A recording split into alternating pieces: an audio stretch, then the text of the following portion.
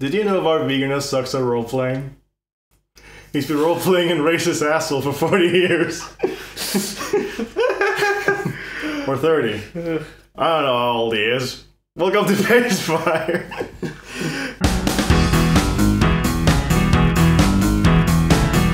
We just watched Lords of Chaos. It's actually really good.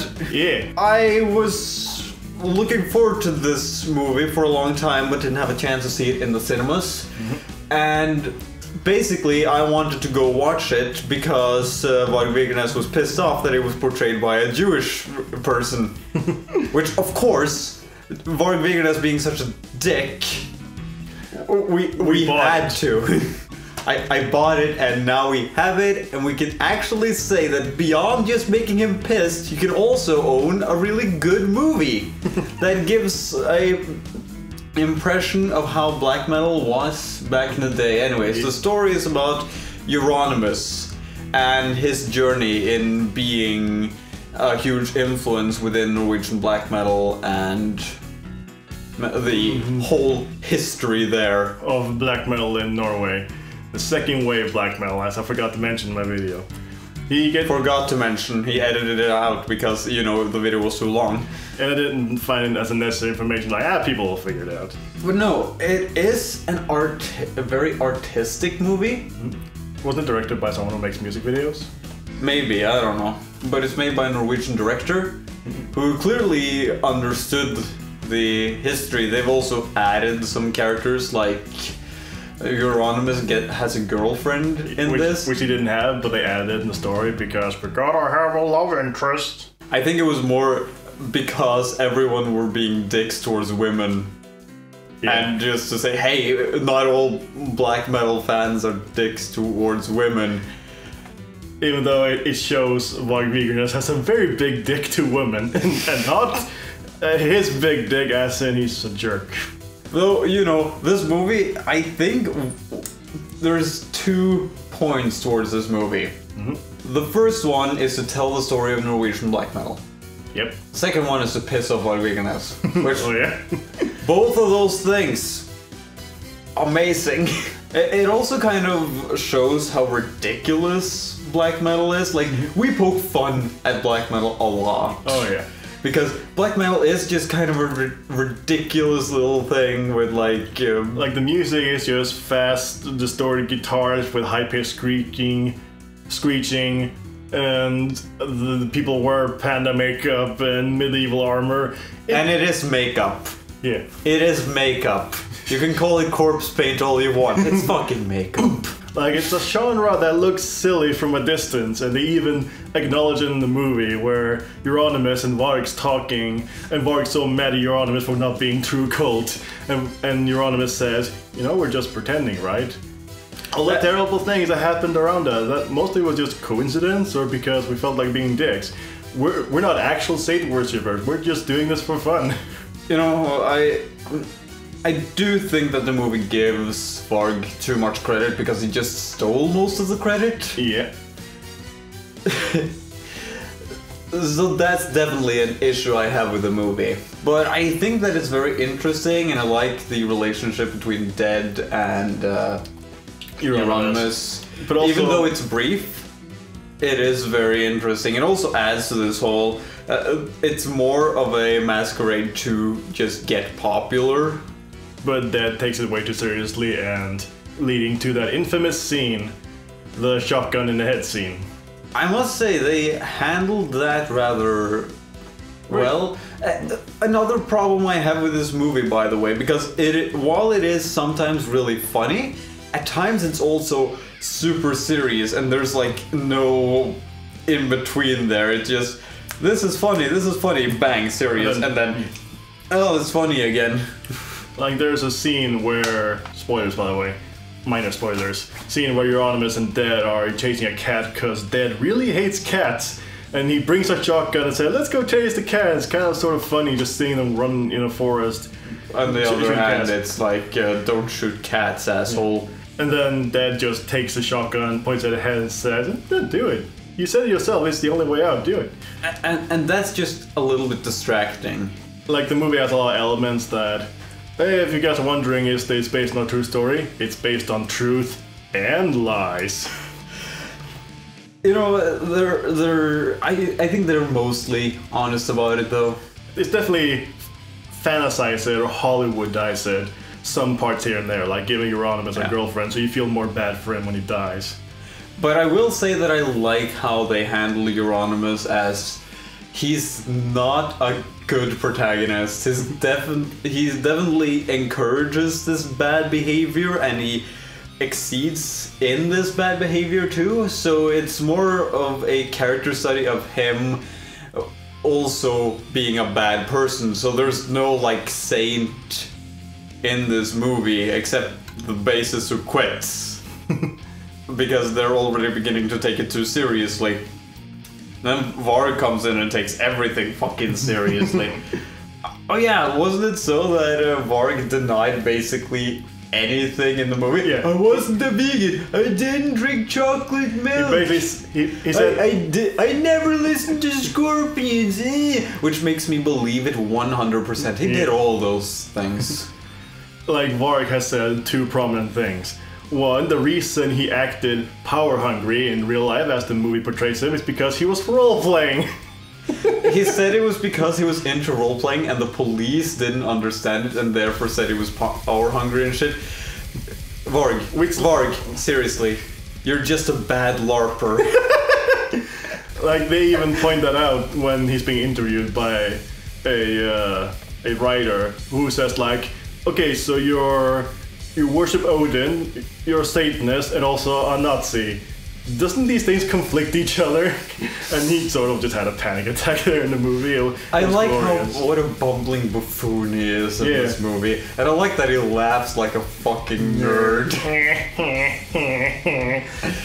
That's 100% how he laughs. I don't care if he if he laughs differently in real life. In my mind, it will always be.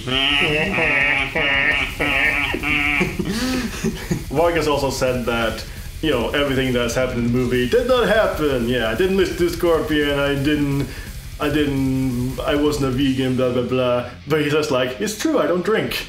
Yeah, that's just a way of distracting you from like thinking too hard about the others. Like, he's willing to admit one thing, but the other things, oh no, that's meant to make you trust him, and it automatically makes me distrustful of him. Fucker loved chocolate milk. Some of you that watched my blackmail video and you hear me describe what happened in Norway with like the mayhem story of Dead shooting himself in the head, yeah, that happens in the movie. Some of you, I think like two of you in the comments said like, you're just stealing from the Lords of Chaos movie. We watched it now. Yeah.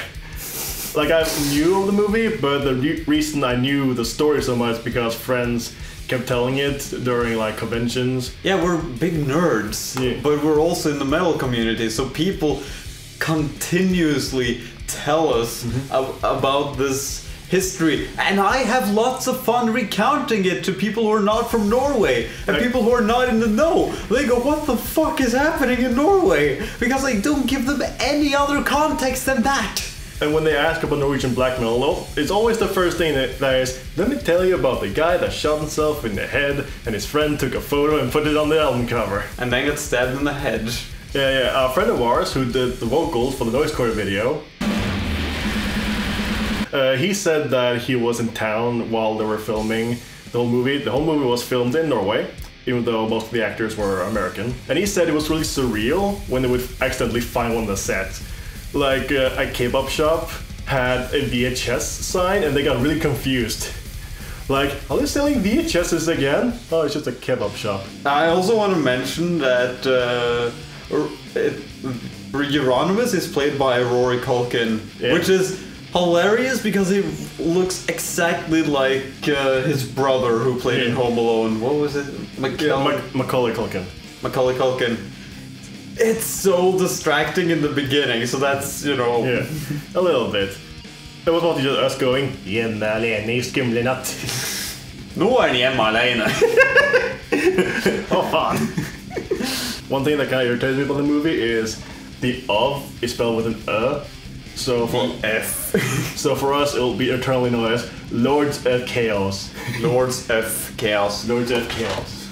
but I would truly recommend it. It is a wonderful movie, wonderfully shot too. I didn't expect it to be this well made and with these cool shot compositions. Like if you've seen those based on the musician's story type of biopics, you already know what to expect from this movie, and this will probably be another generic one. Only thing that makes it special is it's in Norway, it's about black metal, and about one of the most infamous scenes in history here. Also, the whole drugs aspect, breaking up the band but then getting together again, that doesn't happen. Yeah. So it is a bit of an untraditional biopic for a band, I guess, because it's like, yeah, they made the band, they made it big, and then they kind of fucked up, but they fuck up in a very interesting way. I think you once tweeted that when the Dirt got out, that like the Dirt is probably more hardcore than this. I will say no.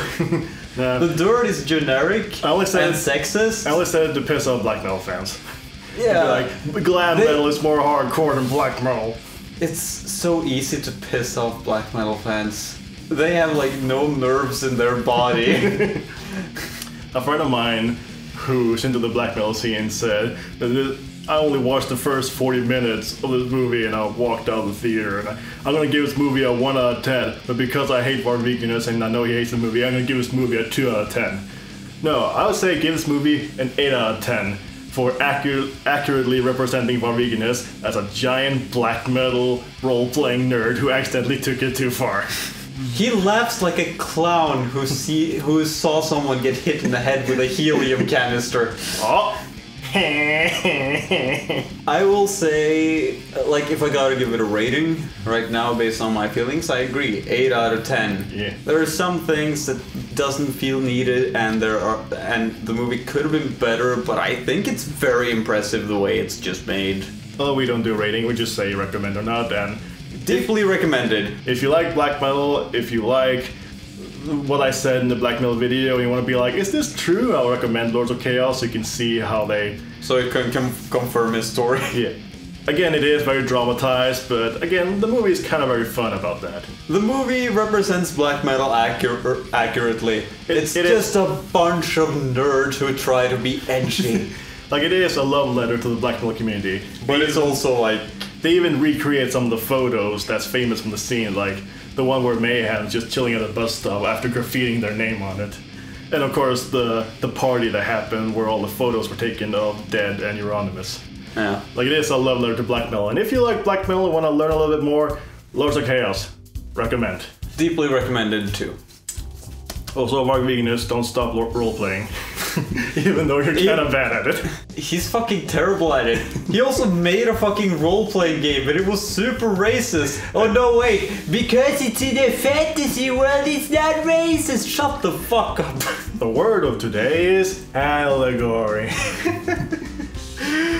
Thank you for watching. And the bonus thing, for those of you waiting for new videos, our Mega Lord of the Rings video is coming. We're almost done. Which none of you care about.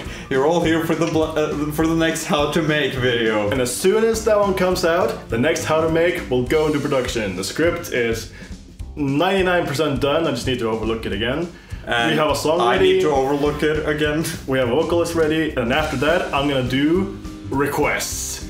Basically, the two genres all you've been yelling at me for. And don't worry, I have the script for them ready too. Like, we basically have like 3 How to Makes ready, so just wait. Patience is a blessing. And please stop commenting on every one of those videos that aren't How to Make. Please make more How to Make. It's fucking annoying. Yeah. Just be patient.